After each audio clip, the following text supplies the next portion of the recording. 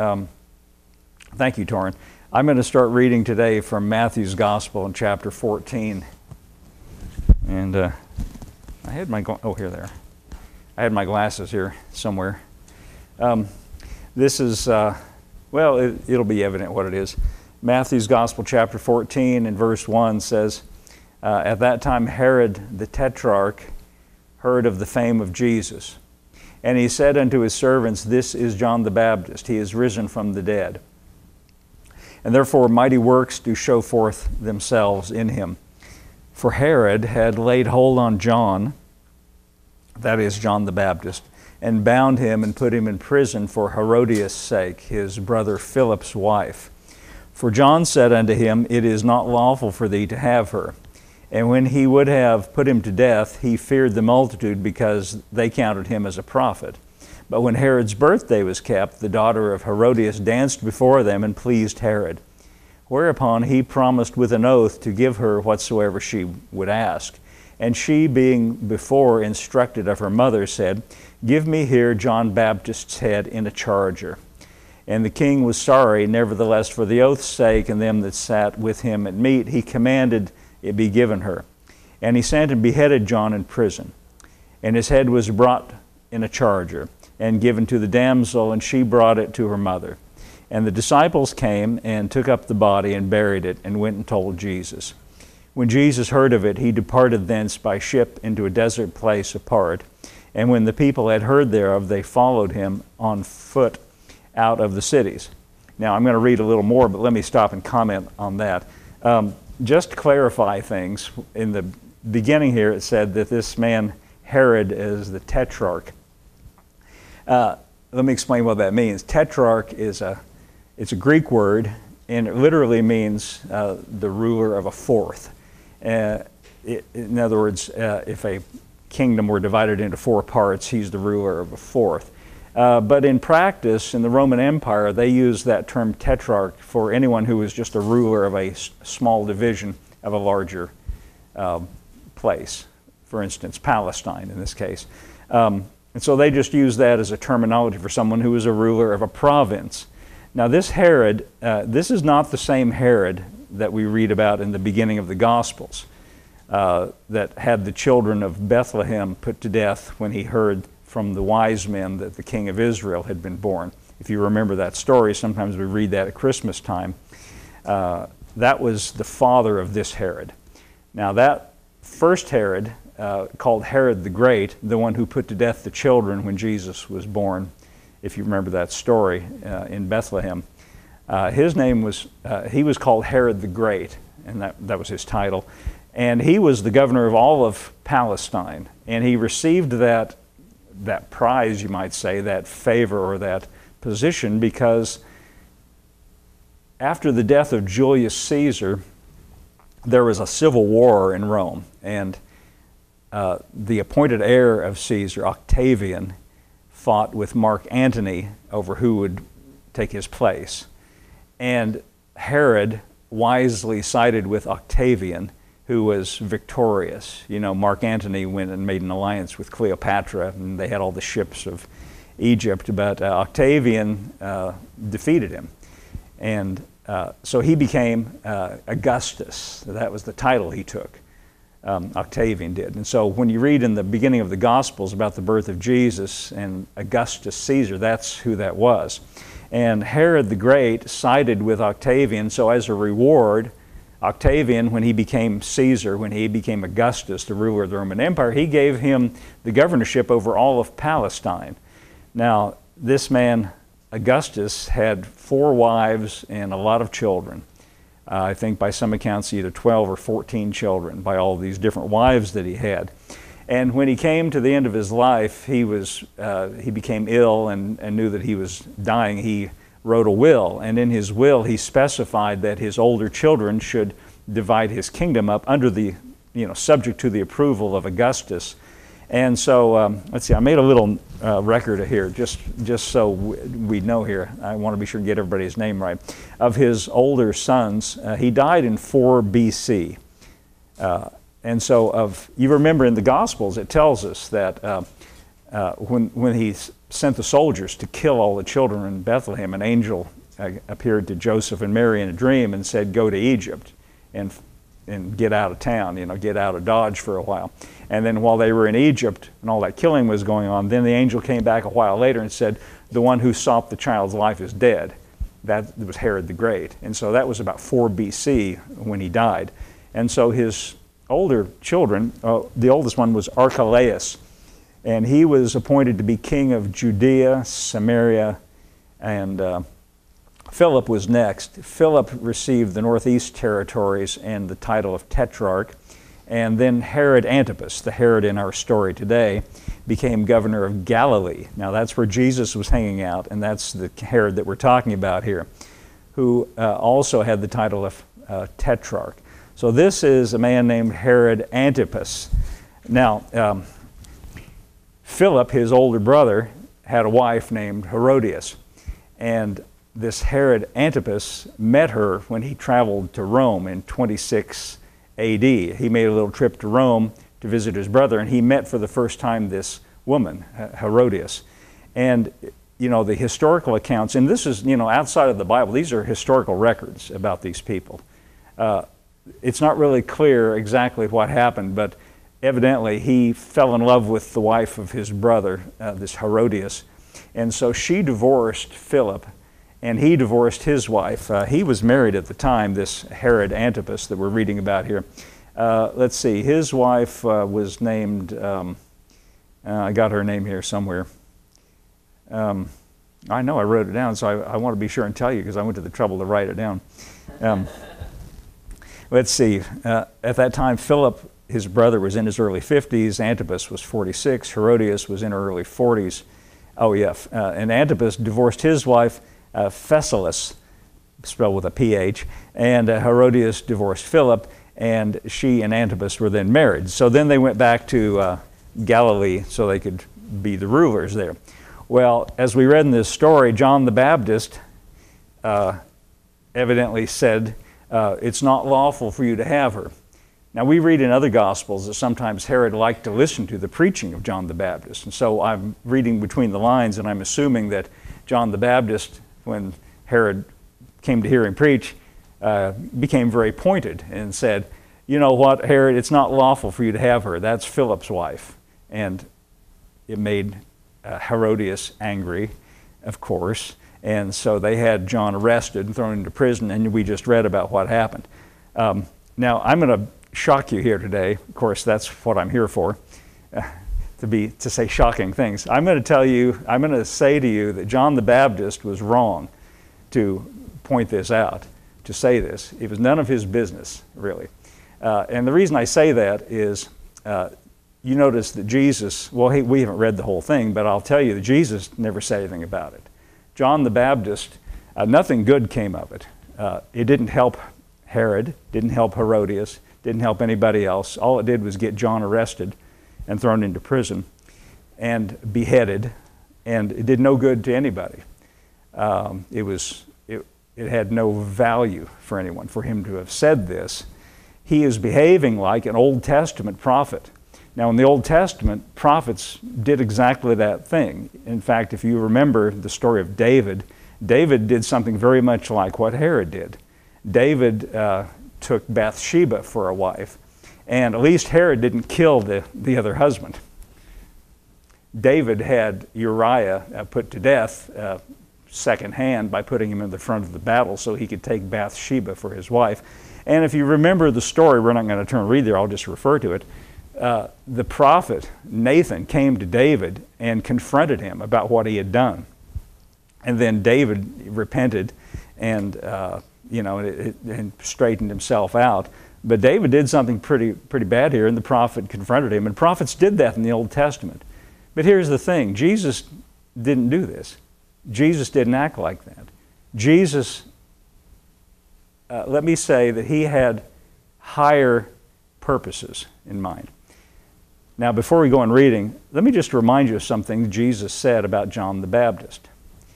One thing, and again, we're not going to turn and read all these, I'm just going to quote them for you, just take my word for it. Jesus, in Luke's Gospel, said, "The law and the prophets were until John," meaning John the Baptist. He said, the law and the prophets were until John. Since that time, he said, the kingdom of God is preached, and everyone is pressing into it. Making a distinction between what Jesus brought, which was the preaching of the kingdom of God, and how the Old Testament prophets, of which John was the last one. He said the law and the prophets were until John. But since then, the kingdom of God is preached. Jesus didn't act like an Old Testament prophet. You know, on another occasion, this is also in Luke's Gospel. This is in chapter 9. Again, we're going to turn and read it. Just to save time, I'll quote it to you. The disciples were passing through Samaria. Now, that was one of the provinces of Palestine. You know, and Samaria had this long history of conflict with the Jews in Jerusalem, going clear back to the children of Solomon. And so they were passing through Samaria, and when the Samaritans heard that Jesus was on his way to Jerusalem, they got unhappy and wouldn't receive them. That means they didn't show them any hospitality. And so the disciples of Jesus, in turn, got unhappy and said, Jesus, do you want us to call down fire from heaven, just like Elijah did? Referring to an Old Testament prophet named Elijah who did exactly that against the soldiers of the king of Samaria, who sent these soldiers to arrest Elijah, and he called down fire from heaven. And fire came down from heaven and burned them all up. That's how Old Testament prophets behaved. And the disciples, using the Old Testament, the scriptural precedent, they said, Jesus, these Samaritans, they haven't changed at all. They're just like they were back there in the scripture, and why don't we just call down fire from heaven? Judgment. Burn them up.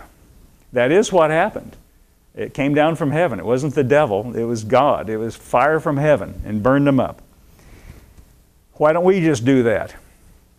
You know what Jesus said to them?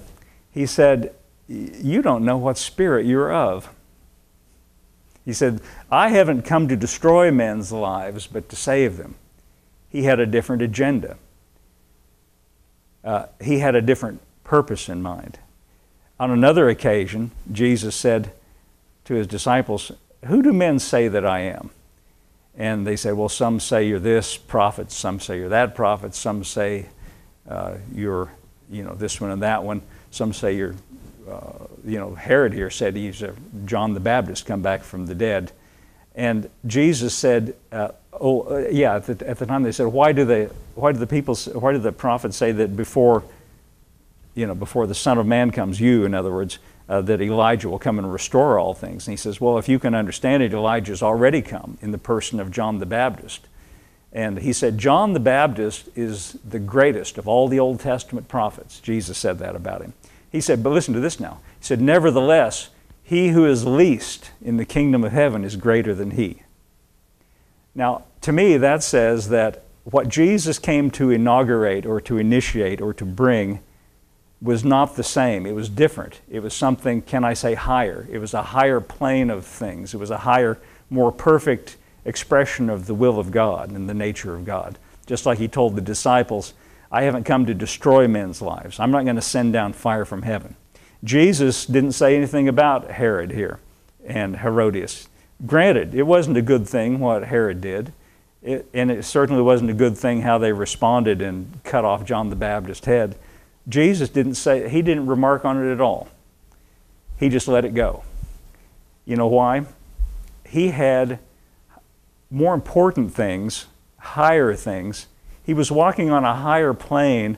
He was thinking about more important things than than what the political rulers were doing, than what was happening, this little soap opera that was playing out with Herod and Philip's wife. This was all just a distraction. This is not really important. It wasn't going to help anybody. Jesus was all about what he told the disciples. I haven't come to destroy men's lives, but to save them. Now, let's read about what Jesus did immediately after all of this happened. This is in Matthew chapter 14, verse 13. Now, Torrin is where I'm starting. When Jesus heard of it, he departed thence by ship into a desert place apart. And when the people had heard thereof, they followed him on foot out of the cities. And Jesus went forth and saw a great multitude. And listen to this. He saw these people, and he was moved with compassion toward them, and he healed their sick. Now, what's on Jesus' mind again, is not the soap opera with Herod and Herodias and who should have whose wife and what should be done about it, like John the Baptist got all upset about. And by the way, I hope it doesn't offend you if I say John the Baptist was wrong. He was wrong in other ways as well. When he was arrested, one of the Gospels tells us that when he was in prison, he sent messengers to Jesus, and he said, are you the one we're looking for, or should we wait for somebody else? That's what John said. That was a false step on his part as well. He began to doubt because Jesus was not doing what he thought he should do, evidently. He wasn't acting like an Old Testament prophet. And here Jesus, we see, just ignored all of this that went on with John and Herod and Herodias, the whole controversy, the whole, all this hostility. I'm sure the disciples of John were not happy about it. But Jesus had something higher in mind. He was walking on a higher plane. He had more important things on his mind. He saw the people, and he was moved with compassion toward them and healed their sick. Verse 15 says, when it was evening, his disciples came to him saying, this is a desert place, and the time is now past. Send the multitude away, that they may go into the villages and buy themselves victuals. That means food. Verse 16 says, Jesus said to them, they need not depart. Give ye them to eat. And they said unto him, we have here but 5 loaves and 2 fishes. And he said, bring them hither to me. And he commanded the multitude, in verse 19, to sit down on the grass. And he took the 5 loaves and the 2 fishes, and looking up to heaven, he blessed and brake, and gave the loaves to his disciples, and his disciples to the multitude. And they all did eat, and were filled. And they took up the fragments that remained, 12 baskets full. And they that had eaten were about 5,000 men, besides women and children. Now I heard one commentator say, well, they just had bigger loaves in those days. Well, they didn't have that big of loaves. They didn't have that big of loaves. This was a blessing. This was a miraculous intervention by God. And why? To meet the needs of those people. That was the only reason. It wasn't to impress them. It wasn't to win them over. It was just because he had compassion on them. That's why. That was his intent. That was what was on his mind.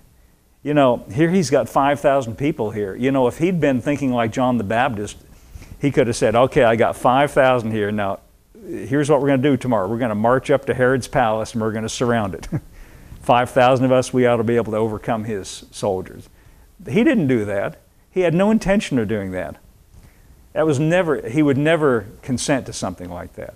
When he was arrested, when they arrested him, he said, why are you coming at me with swords and staves, like I'm some kind of a criminal? The King James says, like you would encounter a thief. He said, I was daily sitting in the temple teaching, meaning unarmed. He was just sitting there teaching. He said, why do you come at me with all these weapons like you would against a thief? It's interesting, the King James translation says a thief. The Greek word that's translated thief in that passage when they arrested Jesus does not mean like a thief like we think of it, like somebody that breaks into a house and steals your property. It was the Roman word, the word that the Romans used for a rebel or an insurrectionist. He said, that's not what I'm about. You don't need weapons, This was the furthest thing from his mind.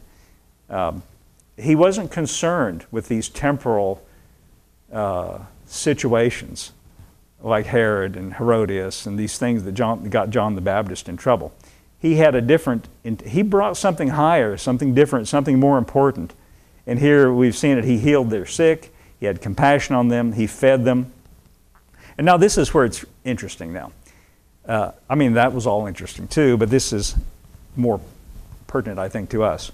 Verse 22, it said, and straightway Jesus constrained his disciples to get into a ship and to go before him to the other side, while he sent the multitudes away.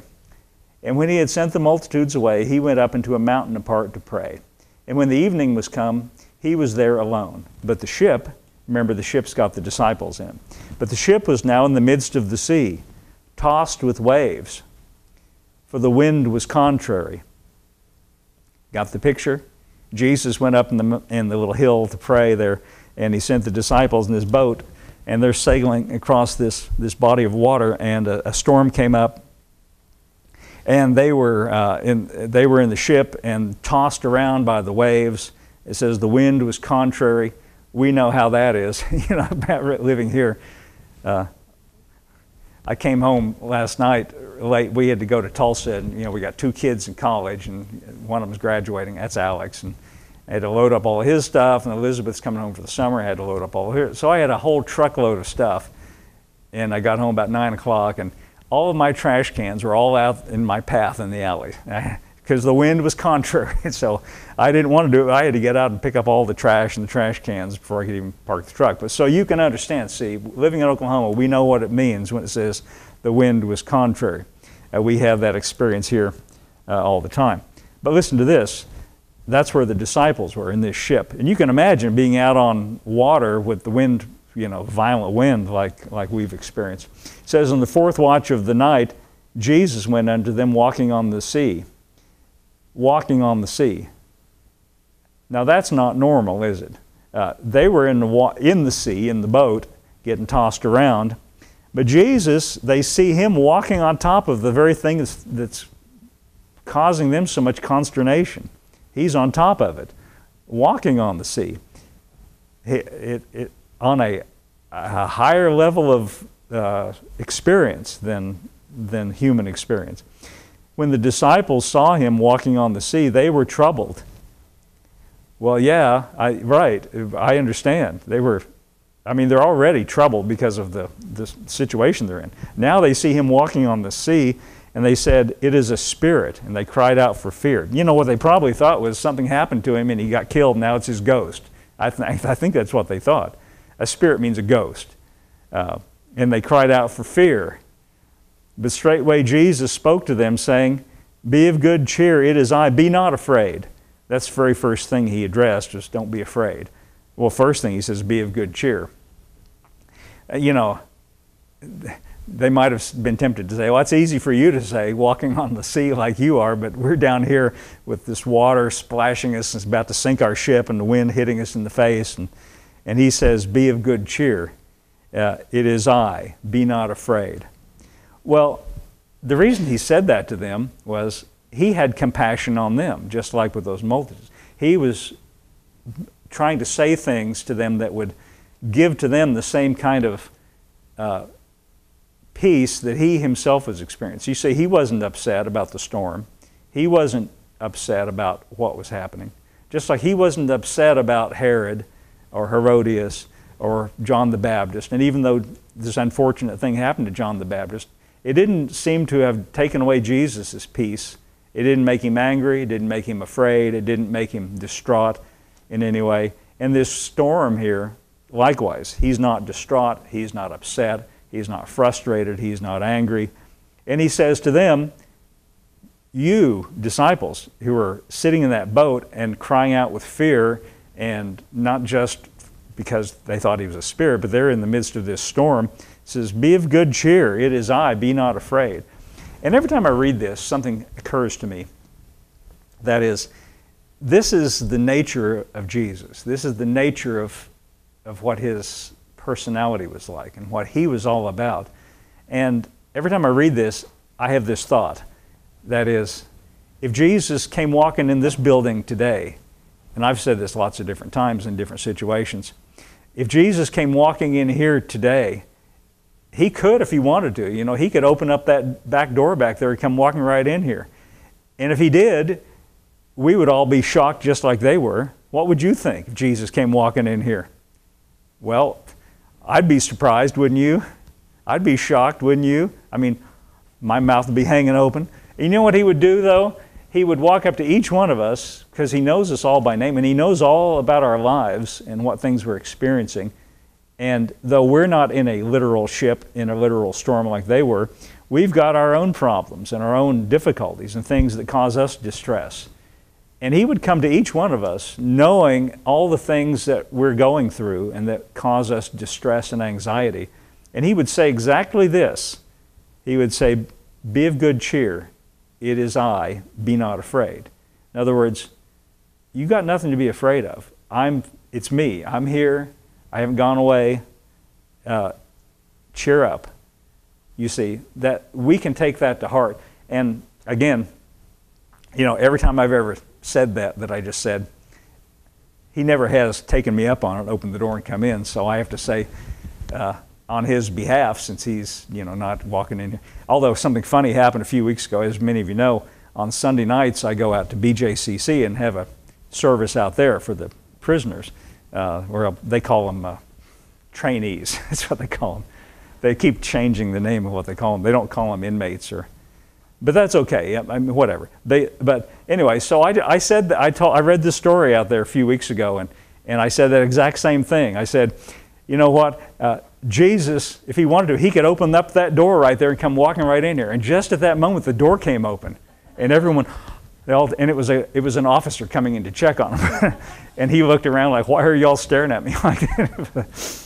Anyway, that was kind of funny. But you see, he would say that to us. This is his message. This is not just for these disciples sitting in that ship on that one day. This is what he would say. You see, metaphorically speaking, though they were in a ship in a storm, we are in similar kinds of distracting circumstances. And he would say the same thing to us. And he said this because he had compassion on them. That's what his nature is. And just like, listen to this now, just like he didn't find fault with Herod, he didn't complain, he didn't say anything about Herod's life, and you shouldn't have that woman and so forth. Jesus didn't say anything about it. Neither would he say anything to you about anything. He wouldn't try to, lay anything, heavy on you either. That's not what he's about. Jesus came to take away the sin of the world. So he's certainly not going to bring it up. So here's something else interesting. We got the story so far, but Peter, verse 28. Peter is always kind of jumping up and saying things, commenting on things. Sometimes good, sometimes he gets rebuked for it. Verse 28 says, Peter answered and said, Lord, if it be thou, bid me come unto thee on the water. Now, you know what Peter is saying here, and I think this is important. Really what he's getting at is, he's saying, it's not enough for me, Peter, it's not enough for me to just sit here in this boat and see you, Jesus, walking on the water and living this higher life, this higher kind of existence, this higher kind of experience. It's not just enough for me to sit here and see you. I want it to be real for me too. I want to experience what you're experiencing. That's what he's saying. He says, I want to experience this life that you're experiencing. And so he said, if it be thou, bid me come unto thee on the water. Well, having said that, what's Jesus going to say? No, it's not me, don't come. It is him. So verse 29 says, and he said, come. So Peter said, if it's really you, bid me come. And so he says, all right, come. Now the ball's back in Peter's court. Now he's got to, what he's got to do? He's still sitting there in the boat. He's thinking, well, maybe I shouldn't have said that. Because now you know what he's got to do? He's got to stand up in that boat that's being tossed around by the wind and the water's all splashing. He's got to go up and stand on the edge of that boat and step off into that water because Jesus said, come. But you know what? He did. He said, come, verse 29. And when Peter was come down out of the ship, he walked on the water to go to Jesus. Now this is remarkable. He saw a kind of life, a kind of experience in Jesus that he wanted to experience as well. And so on the strength of Jesus' invitation, and while he had that on his mind, for this brief period of time, he walked and experienced just exactly what Jesus experienced. But look what happened in verse 30. But when he saw the wind boisterous, he was afraid. Now stop right there. He saw the wind. Of course, you don't see the wind. What it means is he saw the effects of the wind. He perceived, he got his attention off of Jesus and started thinking about the wind, and I guarantee this is the thought that ran through his mind. What do I think I'm doing? What am I doing out here? You know, it doesn't really make much sense in one way, because do you mean if there's no wind, if there's no storm, you could just walk on the water? No, wind had nothing to do with it really, you see. But he got distracted. Now, I'm going to make a little connection here. Just like John the Baptist got distracted by what Herod was doing that had nothing to do with him, it was none of his business, and he got in trouble because he acted the way that he did. It was none of his business. He got distracted. Jesus is not distracted. Jesus knows what he's about. Jesus knows what's really important. He's got his mind and his attention on the things that really matter, not these distracting things. Now, Peter got distracted here. For a moment, he was walking just like Jesus, when that was all that was in his mind was Christ. He was looking at him, seeing him, perceiving how he was, what he was doing, and he walked on the water to go to Jesus. But when he saw the wind boisterous, he was afraid. Now remember what Jesus said when they first saw him, "Be not afraid." But now he forgot about that. He forgot what Jesus had said earlier. He forgot about Jesus altogether, and he was now thinking about the wind and the waves, and said he was afraid, and he began to sink. Now that's also remarkable. Beginning to sink. Now I don't know what your experience at the swimming pool is, but when I step off the edge and into the swimming pool, I've never had the experience of beginning to sink. You just sink. There's no beginning to it. You know what? I imagine this was a remarkable thing to see. Just gradually Peter sinking down into the water as his faith was draining out, as his attention was drawn to the wind and the waves and the things that really were irrelevant. The wind and the waves were irrelevant to the way Jesus was living, to the life that Peter was perceiving in Jesus. The wind and the waves were a distraction. They had nothing to do with it. So he beginning to sink. He became afraid. Beginning to sink, he cried and said, "Lord, save me." Well, even though Peter failed here, this was remarkable what he did. And even though he fell short, he called on Jesus, and Jesus, it says in verse 31, immediately Jesus stretched forth his hand and caught him and said unto him, "O thou of little faith, wherefore didst thou doubt?" In other words, what's the problem? You know, you were doing fine. That's kind of what he's saying. Well, as we see from reading, it had to do with what he was looking at, where his attention was, what his mind was set on. And here's the analogy for us in our lives. We face all kinds of difficulties, and we're all different. Each one of us is on a different path. We have different problems. We have different frustrations. We have different things that could cause us to have anxiety, or to be afraid, or to, as we say, lose your cool, or be upset about. We should focus our attention, though, not on those things, but on the Jesus that said, "Be of good cheer, it's me, be not afraid." That's not just a promise for those 12 disciples in that boat. That's what he would say to you and me as well.